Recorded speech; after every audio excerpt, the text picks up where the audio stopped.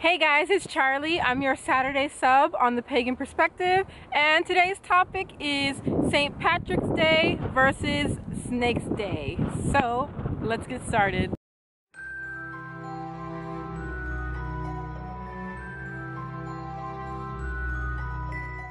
When I first saw this topic, I was like, what in the world am I gonna do this video on? Because for me, growing up, St. Patrick's Day isn't anything so special for us in the US. As far as it goes, it's just a day that you wear green in order to not get pinched. So I was like, what in the world am I gonna do this topic on? I didn't really know any of the history behind it. So when I searched this topic online, you know, St. Patrick, he was a missionary and he was a big symbol in Ireland for driving the snakes out of Ireland. There's no snakes in Ireland because of the location of Ireland, and the snakes represent pagans, so pretty much getting rid of paganism or driving paganism out of Ireland and converting people into Christianity. I decided that instead of doing this topic on the typical, you know, what is it and all of that, I would talk about whether I would celebrate it. Some pagans will wear a snake, whether it's a shirt or a symbol of a snake for some, you know, some sort on their clothing or jewelry as a representation of kind of like a backlash against St. Patrick's Day, to say, hey, we're still here, you know, the pagans are here. But would I celebrate St. Patrick's Day? Would I celebrate Snake's Day? I would say no to both of them, because growing up I did celebrate it as this fun thing to do, just wear green as a fun thing. I don't have any links to Ireland.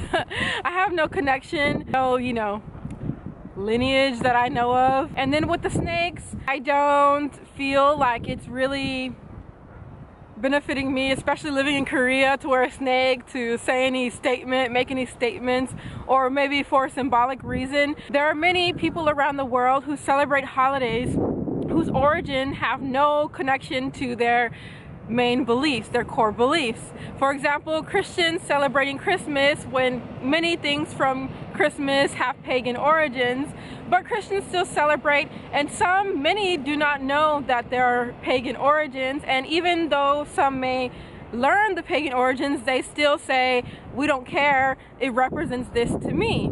So if I did care to celebrate St. Patrick's Day, it would be more of a fun, I'm having fun with my friends. I know in the US, my friends, some go out for the green beer and, you know, they wear green, and just more of like a fun time to just have a reason to celebrate and go out and have fun. Personally, I don't really celebrate things like that.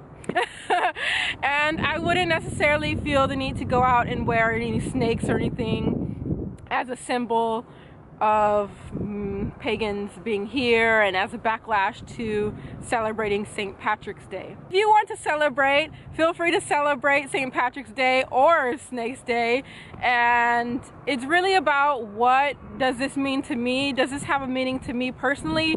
And in my situation, it does not have any meaning, but I can actually see those who might have a connection with snakes, for example, who might want to choose this day as a day to use snakes as a symbol in their practice. This might be a perfect day to use it as some sort of ritual, or you know, like use this day as a reason to you know, celebrate in your spirituality regarding snakes. But for me, snakes don't have a personal symbolic meaning to me. No connection, no symbolism, no celebration. But I can see how people might say, you know what, I am a pagan, but even though this kind of counters was trying to draw out the pagans from Ireland, I'm a pagan, why would I celebrate this holiday? I have no connection to this holiday.